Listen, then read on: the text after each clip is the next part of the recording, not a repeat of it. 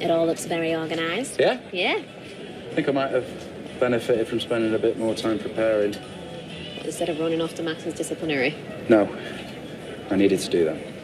I still think you were mad going to help Max. After what he did, you should have let him chuck him out. No. I'm not being responsible for him missing his education. He's a good kid, deep down. It's just, he's had a tough life. It's not an excuse. No, it's not, but it is a reason. He needs support, not more punishment. Well, if there's a God, maybe you'll get some good karma. Actually, God and karma don't really go together. You're getting your theologies mixed up there. Always doing that.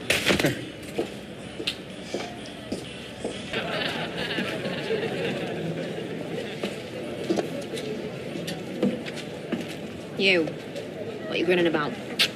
Nothing. Wish you were up there, do you? Singing with your little mates? Nah. It's lame. Cut the attitude. You're lucky you're not been expelled. What's it got to do with you? Nothing. But it's got everything to do with him. Mr. Osborne. You know we went to the governor's meeting yesterday. Intervened on your behalf. Seriously? Yeah. They were all for chucking you out until he stuck up for you. And God knows why, because I'd have let you rot. Are you okay? Oh, yeah, I'm great. Just been publicly branded a massive sex pest, again. But apart from that... No one thinks that. This lot do. It's just kids being stupid. I thought I'd got past all this, but it's never going to end, is it? We'll see about that.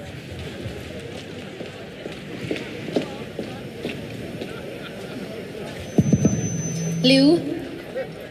Hello? Can I have everyone's attention, please?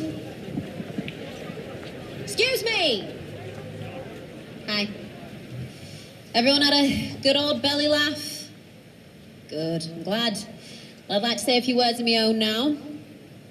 See this guy here? Daniel? Used to be my boyfriend. And yeah, he can be a bit of an annoying know-it-all.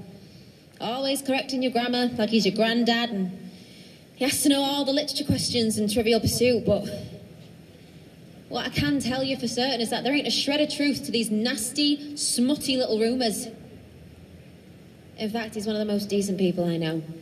It's why he's put so much effort into all of this. Only what do you lot do?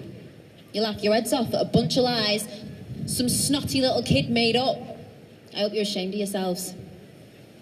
Oh, and as for you lot, I hope Rudolph wheezes on all your presents because it's all you deserve.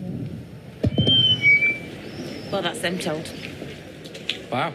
You didn't pull any punches. Someone had to set the record straight. Thank you, I think. I didn't do the wrong thing, did I? No. Weirdly, it was one of the nicest things that anyone's ever done for me. Oh? Well, you're welcome.